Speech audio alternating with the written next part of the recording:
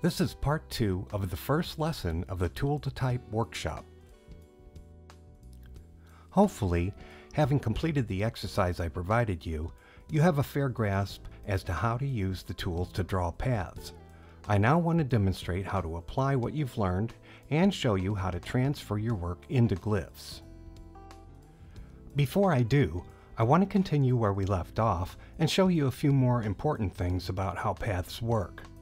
You'll recall that I was working on the paths of this letter B. All paths travel in a particular direction. You'll notice that the starting point has an arrow indicating what direction the path travels. Okay, I have the outline of the B. Now I need to create some inside counters. I'm going to use the Shape tool to create those. Like I said, this is just for demonstration purposes. Some tools have toggles. The Shape tool can either be an oval or a square. I'll use both. Something's not quite right. Look in the preview and you can see that the counters are not appearing. As we talked about, this is because all the paths are traveling in the same direction. This really isn't a big deal because there are a couple of ways that we can fix this. The easiest way is to go into the Paths menu and select Correct Path Directions. Notice now the counters are showing up in the preview. Also, performing this function has placed the starting node of each path in the default placement, usually the bottom left corner of a path. Any point on a path can be a starting node. Simply right-click on the node and drag down to Make Node First.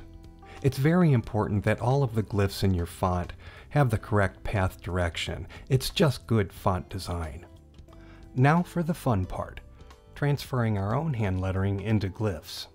I'll go ahead and delete what I have here, and I'm going to a piece of Michael Clark's. I'm going to grab this letter B, copy it, go back to the glyph cell, and paste. Notice that it's too small. With the B selected, I'll grab the top right corner and hold the Shift key down to constrain the proportions. Now here's the fun part. I can go into the Filter menu and I can trace this letter without having to do any editing. Once it's been traced, I can delete the image.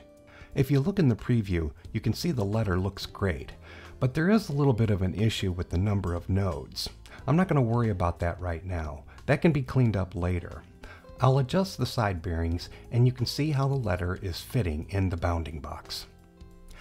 Now it's very possible that you don't have the Trace Image filter available to you. You can load filters by going to the Window menu and selecting Plugin Manager. There's a whole list of plugins you can install. In addition to the filters, you can also install dozens of scripts to glyphs for additional functions not available in the app. I recommend Mecha Blue scripts.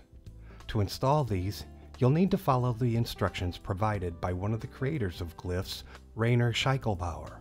You can find instructions for loading the scripts on YouTube. I have to say though, most of these scripts are quite advanced, so for now you probably won't need them. I just want you to know that they are available if you do. For now, I think I've given you enough information that you can confidently work on your own.